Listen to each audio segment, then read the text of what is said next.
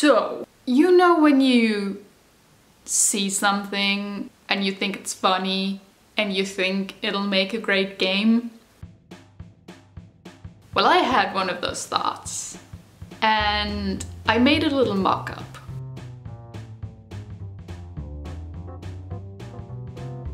And then I showed it to Joseph.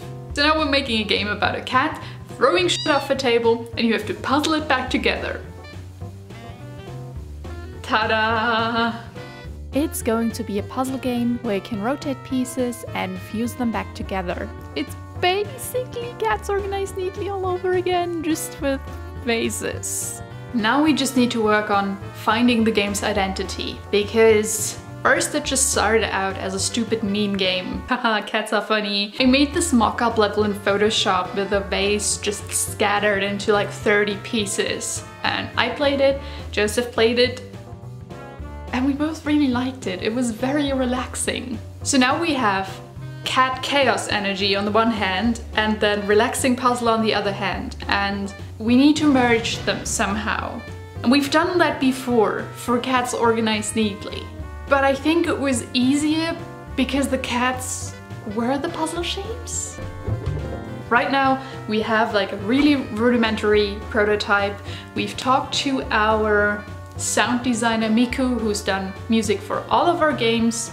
So what, shall I start working on that as soon as possible, or? The next steps are going to be making a scene page, finding the game's identity, and like getting everything set up. So but Simone, you didn't even mention what software you're using. Well, same software we use for most of our games. Gamemaker, who were kind enough to sponsor this video, and I am so glad that Gamemaker is my first sponsor because I use Gamemaker almost every day. And as someone with not really a traditional coding background, I really appreciate how easy Gamemaker language is to understand. Our programmer Josia can code the most crazy shit, but I can still click on the script, scroll through it and understand what it does, and maybe even sometimes make modifications to it. Gamemaker also comes with some really artist-friendly tools like sequences, which one of you guys made me aware of, and I still cannot believe how overpowered sequences are, like seriously. If you are curious and you haven't tried out Gamemaker, there is a download link for it in my description. As a bonus, I've even linked 3 of my favorite Gamemaker tutorials. One of them is made by Josia, because he's a Gamemaker genius. Now let's get back to the prototype and actually make some progress. At this point, the prototype really only has one level, but we wanted to test the tech of fusing the puzzle pieces together and also see how the graphics, especially the cuts, would look in Gamemaker. Furthermore, in this prototype we have variables for rotation angle, rotation speed, and so on. So we can just do some tests and tweaks to see what feels nice for puzzling. The next step was to write down more instructions for our programmer Josia, so we could get more features like a start screen, level selection, and level transition in. So good morning. Overnight we've gotten the new prototype from Josia and we can now build levels. I'm still very tired.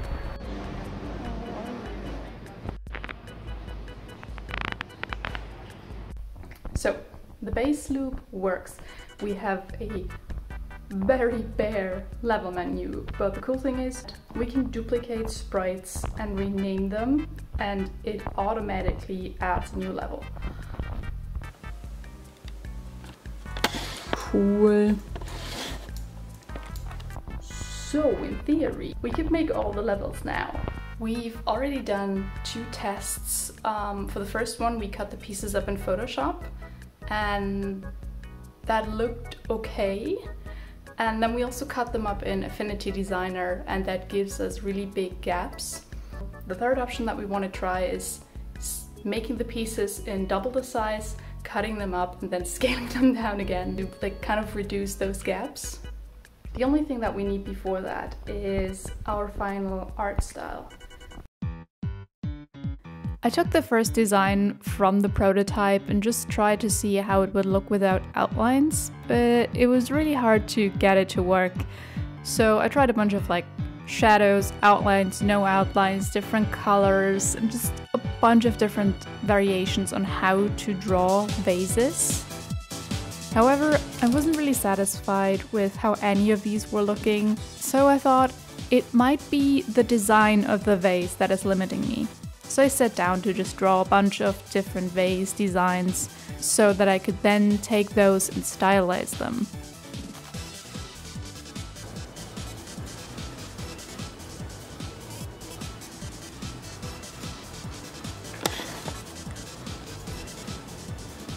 Yesterday evening I managed to knock out 2 concepts for 2 items, a little tea or coffee cup and the other one a vase. Today we spent some time building those assets in Affinity and kind of figuring out our workflow of like who's gonna do what.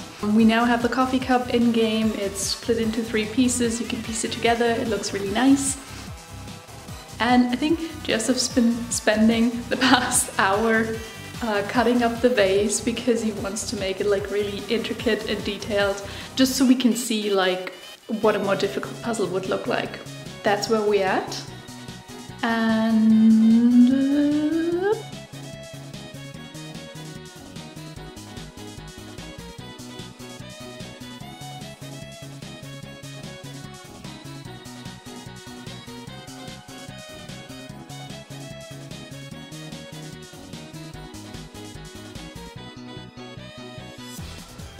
okay, so it is day 4 of working on the new prototype. We have 2 issues at the moment with the game. First one, some puzzle pieces, when they generate, they get rotated randomly and they get yeeted off the playfield. In each of our cases, one piece at least was missing, which sucked. And the second problem that we have is making the puzzle and saving out the parts took Joseph, I think, about 2 hours. If we want to make 50 puzzles, it's just not feasible. Cutting the pieces up in Affinity Designer, which is vector-based, compared to Affinity Photo and Photoshop. Affinity Designer gives us the best results with how the cuts look. However, Affinity Designer has no way of saving out the puzzle pieces in the way that we need it. Today is probably going to be a very boring day where we just try and figure out how to make these cuts look nice. Then importing those in Gamemaker and then seeing how that looks. We also still need to work on the anti-aliasing because I think that also has a big influence on how the puzzle pieces look. But then once we have that, we're pretty much done with the art style. At the end of the day, we settled on the following: generating the cuts and the file in Affinity Designer, exporting it as a PSD file, opening it in Photoshop, and then using Photoshop's batch processing to save out all of the puzzle pieces exactly the way that we need them. Good morning. We're gonna grab lunch now with our friends at Gamemaking, and all we did this morning was trying to figure out how to name this stupid game. So much Mizi, so much NO. According to ChatGPT, which Joseph and Patrick both consulted, of course, Mizi NO is written with a comma, which I don't want in my logo. We also don't know how the Steam search engine treats commas and exclamation marks. While those two are trying to figure out the title for the Steam page, I'm gonna be doing a logo, like a placeholder logo for the game, and also a really rough menu, because at the end of today I want to have dummy graphics for the start menu and the options menu so Josia can make it like semi-functional. For UI, I usually start by finding a font, but I was still struggling so much with finding the game's identity. Like, is it more chaos and funny, or is it more chill and aesthetic? to get some progress made, I decided to just use a generic font and also slap together a very generic logo, which, seeing it now, I kinda like it, but in the moment I remember not being very happy with it. I also somehow needed to show that the title is spoken, so I put the Mizi NO in a shout bubble. But then like the shape just looked weird and you can see me trying to add color here to somehow save it, but it's just not coming together. And I wanted to include this in a video because I usually just show how I make finished art. But this is the reality of it. Like, sometimes I just waste half a day by struggling and then not being happy. So in this case, in the end, I just settled for a super generic layout with a logo at the top, 3 buttons to the side, and a cat illustration on the left. This is all just placeholder after all. Next, I saved out the graphics and implemented them into Gamemaker. And with this, I can hand off the project to Josia so he can hook up the functionality to all of the graphics.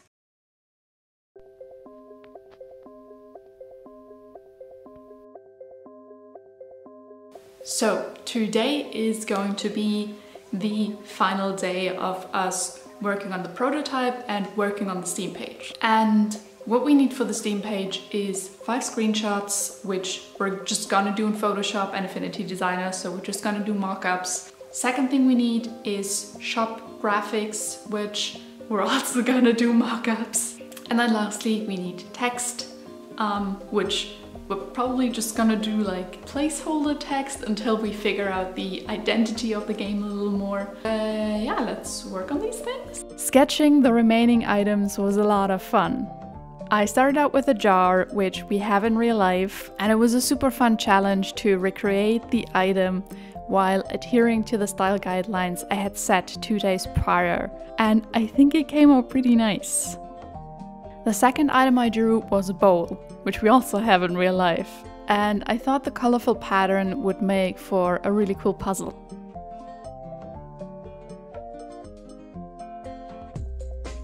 The last item we don't have in real life, but I wish we had it. You can see a lot of references on my second monitor, and I wanted to make a picture with funky flowers on it. But they looked like eggs, so I just leaned into that and colored them in white and yellow. I finished the 3 items, I sent them over to Joseph, and he's currently vectorizing them in Affinity Designer. Right now I'm working on a placeholder graphic for the Steam page. My idea is to have like a smug cat face that is like right in the middle of like pushing a vase off a table.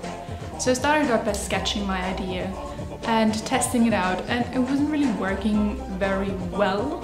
So my second iteration, I just took the cat face and pushed it up against the vase. I needed them closer together in order to fit them on all the different layouts that we need for Steam. Once I was happy with the cat and the vase and like where everything was placed, it was time for color. A friend of mine suggested to make the cat orange because orange cats are known for causing chaos, but it just wasn't coming together. Putting these 3 color variations next to one another, one can definitely see that the blue, pink, beige one has the best contrast. I'm also very happy that I found a color palette which distinguishes us from A Little to the Left, because the more I play that game, I realize how similar a lot of the ideas that we have are.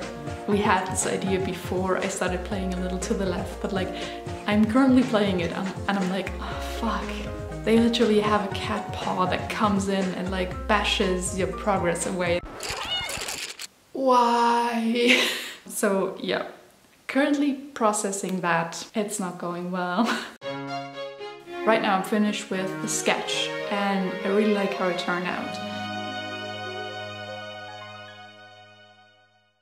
So I'm gonna take a break for now, and then in the afternoon I'm gonna come back and clean it up and then put it into all of the different formats to see, yeah, how it translates.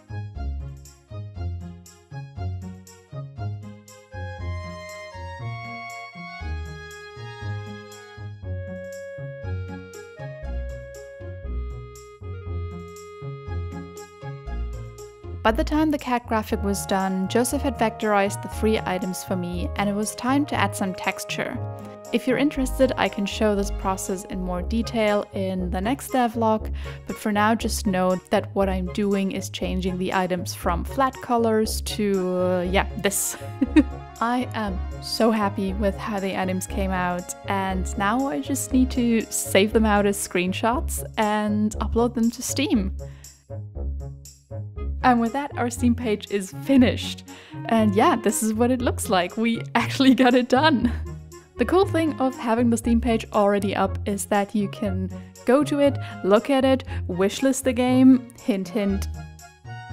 I hope you enjoyed this first Mizi NO devlog. I'm trying to make these way shorter and hopefully a bit more focused. If you have any questions, feel free to leave them in the comments so I can talk about them more in the upcoming devlogs.